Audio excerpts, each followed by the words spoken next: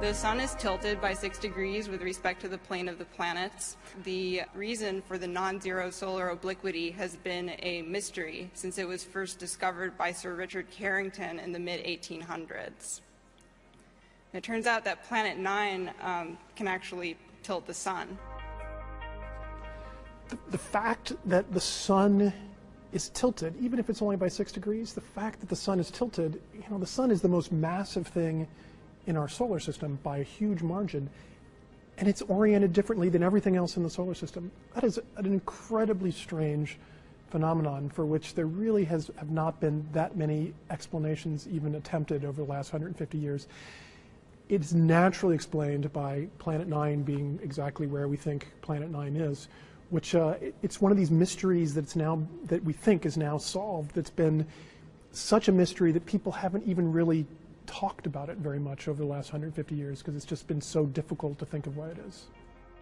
It has been known since the mid-1800s that the sun is tilted. Over the years, people have put forth various explanations for it. One possibility is that the sun was interacting with the protoplanetary disk via magnetic fields. It's also possible that the disk was just asymmetrical from the beginning.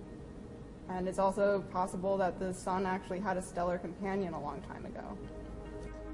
It was a moment of inspiration. Not all projects start out this way. Not all results really come. Some of them come, it slowly dawns on you. We were sitting in Konstantin's office one afternoon, and we were actually thinking about a different problem entirely, which is how Planet 9 would interact with these very distant objects in the Kuiper belt that made us originally think that Planet 9 was there.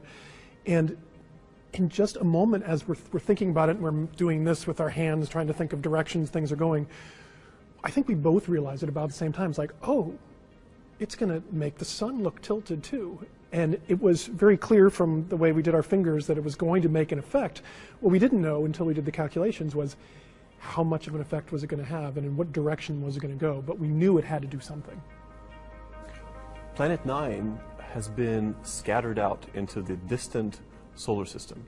So because it has an orbital period that's so long, it has an enormous amount of angular momentum, right? As much almost as the rest of the solar system combined. So even though as an object it is not as massive as Jupiter, it has a huge lever bar. Okay? And using that lever bar, it can effectively torque the rest of the disk of the solar system by 6 degrees over the age of the sun. Next, always next on our list is find the planet.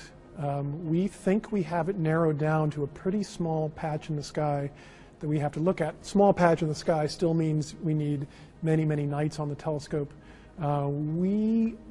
We're pretty convinced that by maybe the end of next winter, we will have been able to cover enough sky that we'll actually be able to find it. When we find it, we both show that this hypothesis has been correct. We learn about it, but we also see how much of the sun, how it should have tilted the sun too, and see if this is the only thing that's been tilting the sun or if other things are around doing it.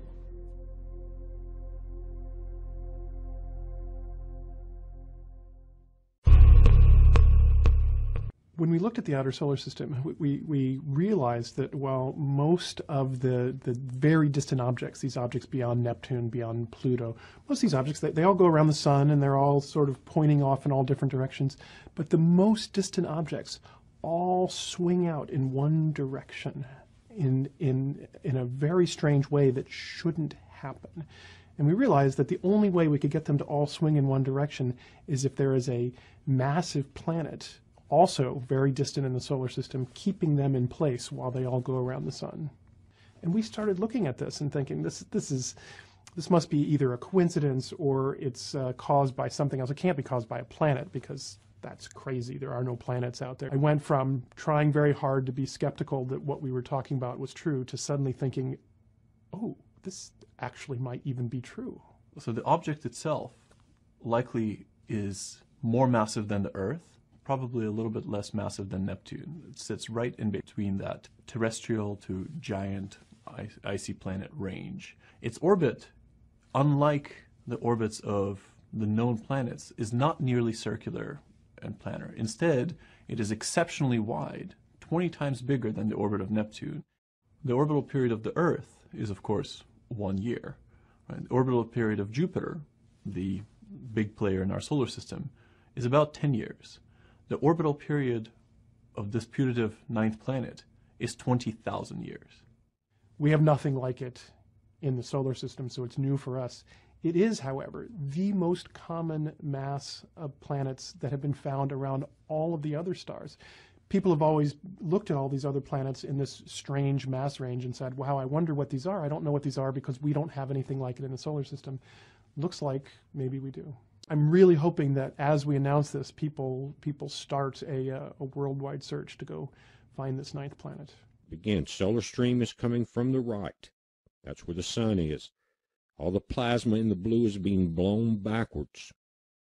That's a part of our protective shield here. 2 hours missing, 5:37, exactly the same time. Everything goes haywire. Come up to that point again. Everything's coming from the right. Bam. Now the black lines are our field lines. That's our magnetic field lines. Very important. They have now bent backwards at this point. People have talked about Planet X, Nibiru, Planet 7. If there's an object coming in, would it have orbiting planets? Would it have debris with it? So this is some stuff that piqued my curiosity that I'm sharing with you here. All of this stuff will be linked. I suggest you go to the Caltech thing and watch the whole video. But anyways, I'm going to try and get through this quickly for you. Planet X to really cause mass extinction this month. This is April 9th, 2016. We're going to come down here. Thanks to science, we know that the larger the celestial body, the bigger its gravity, and consequently its ability to affect other, smaller bodies around it. We've known of Jupiter's crucial role in protecting us from asteroids for quite some time now, but the mysterious Nibiru could very well do the opposite, and some say there's good reason to believe it. We're going to come down here. A retired astrophysics professor from the University of Louisiana, Daniel Whitmire, is saying Nibiru has all but arrived to our neck of the woods, and that the destruction brought about by its gravitational trickery will take place this very April, as it's done numerous times before. Then we're going to come down here. Earlier this year, we started seeing space anomalies manifesting in a small group of objects, which have been taking on a peculiar orbit. Only something 10 times the size of the Earth, as theorized with Nibiru, could influence celestial objects in such a way, according to a study from Caltech. The anomaly was picked up on in the Kuiper Belt, which stretches all the way past Neptune, and it resurrected a 100-year debate. And then we're going to come over here, because again, this stuff just piqued my curiosity, and I wanted to share it with you. This is fire officials' reclaim report of possible meteor strike in Bowie. This is Bowie, Maryland. This was on April 25th, 2016. And we're going to come down here where this was put out by the Bowie Volunteer Fire Department. Possible meteorite strike behind Scarlet Oak Terrace causing a massive brush fire. And then we're going to come up here and see that when firefighters made it to the site, there was a large pit, which was 12 to 15 feet wide by 5 to 6 feet deep. And the fire spread to adjacent trees and brush and took approximately 15 firefighters 4 hours to extinguish. But again, they came out and said, nope, that should have never been put out.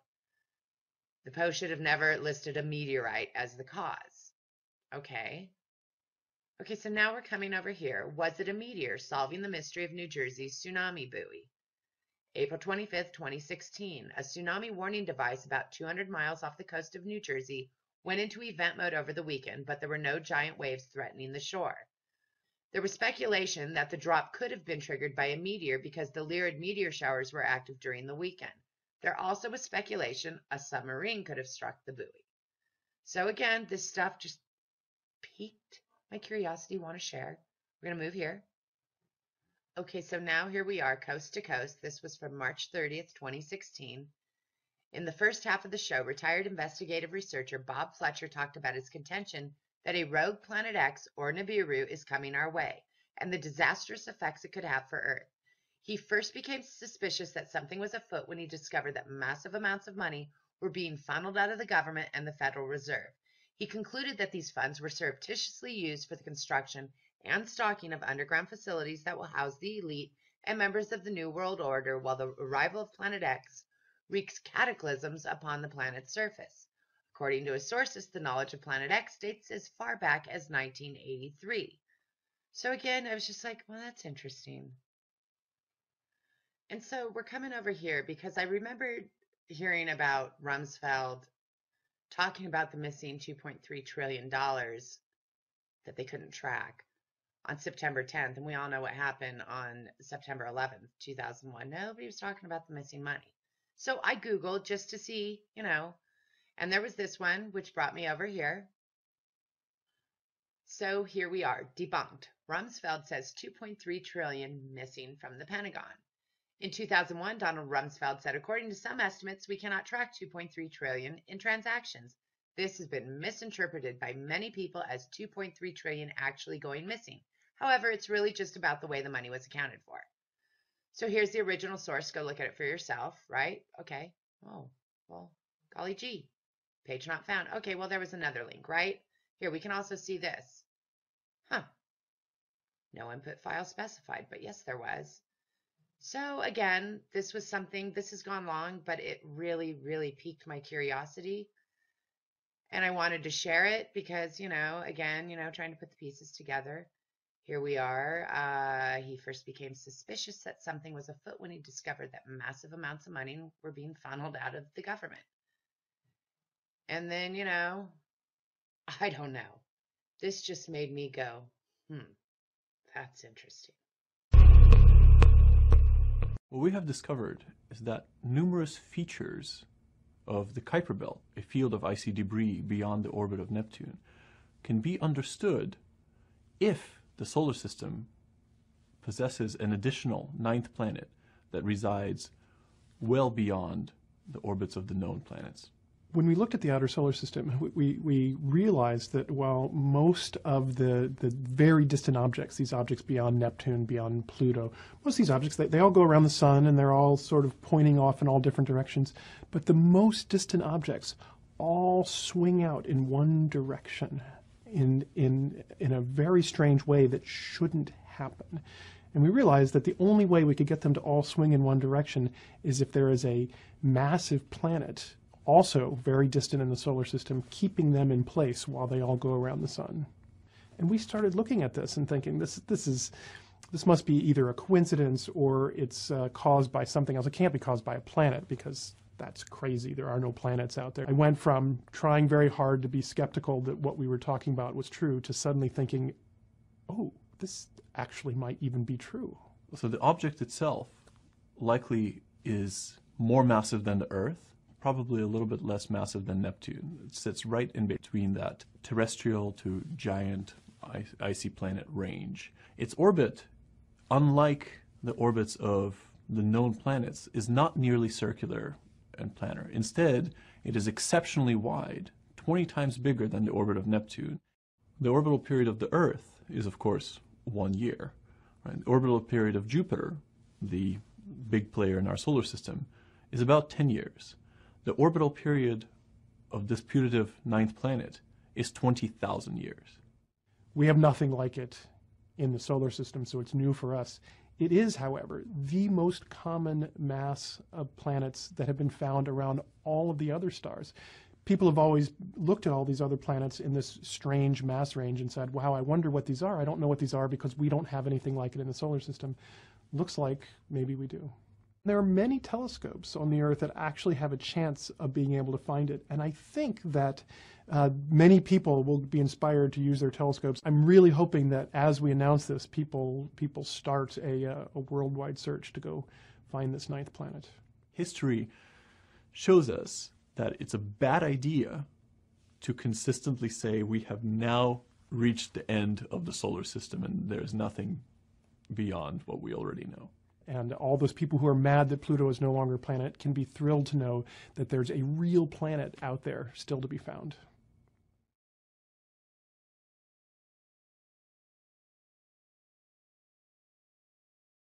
Hace unos días la NASA anunció oficialmente el descubrimiento del llamado noveno planeta. para algunos reconocido como Hercóbulus, Nibiru o Planeta X. Como usted sabe, el primer registro de él aparece en tablas sumerias de más de 5.000, 6.000 años de antigüedad. Y hasta el día de hoy había sido una leyenda. Hoy sabemos que efectivamente existe un cuerpo masivo, muy grande, muy posiblemente del tamaño de los grandes planetas de nuestro sistema solar, que tiene una órbita alrededor del Sol, se dice de 20.000 años. Todavía hay mucho que aprender y de saber de este misterio, ya que hasta el día de hoy no se le ha logrado fotografiar. Aquí le presento la investigación de Fernando Correa. Un equipo de astrónomos afirman tener evidencias de la existencia del noveno planeta. Nadie lo ha observado. Sin embargo, se ha logrado determinar que se localizaría 20 veces más lejos que Neptuno. Sería entre 10 y 20 veces más grande que la Tierra. Se piensa que es muy oscuro y que tiene una órbita muy alargada, dando una vuelta al Sol cada 20.000 años. Estos cálculos son posibles gracias a las observaciones de las órbitas de 14 planetoides más allá de Neptuno, en el cinturón de Kuiper.